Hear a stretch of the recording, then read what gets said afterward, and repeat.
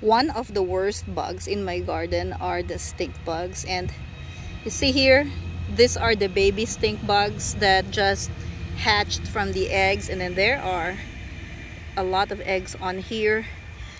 I have pulled a few of my squash plants, and because I noticed that there are so many. Look at that.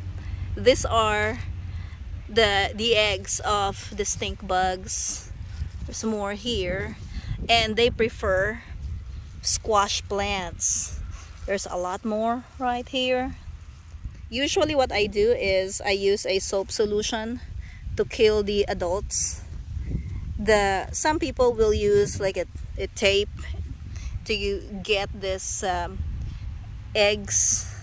Now I decided to just pull the whole plant, and then I'm going to dip this baby stink bugs in my soap solution like that.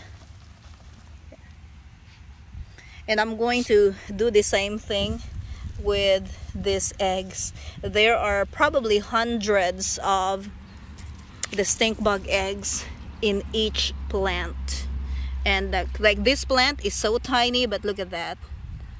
I've washed off some of them, but you can see like one leaf has so many here.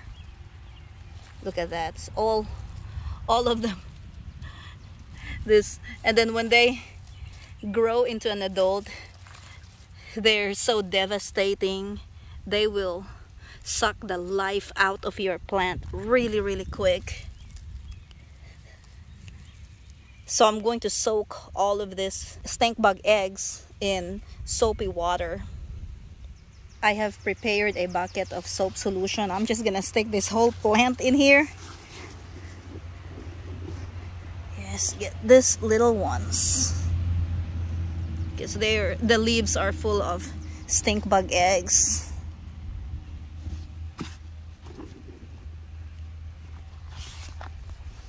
Now this big one too, that I have started making flowers actually, but I have to let this plant go because I will be on a vacation. I'm not gonna be here to take care of picking up the bugs for a while, so I'm just gonna put that in here.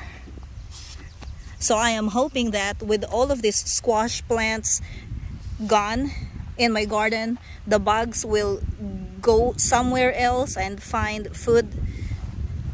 They don't eat much of the other plants. I mean, after they kill all of the summer squash, they usually go eat the other plants, but as early as now, I am hoping that they will just move somewhere else. Plus, I have already soaked a lot of their eggs in the water, so they're not gonna hatch anymore. They're gonna die in there. And then, yeah, I'm just gonna put this here, maybe go hunt for some more squash bugs. If you enjoyed this video, click that like button and subscribe if you haven't already. Thank you for watching and have a great day.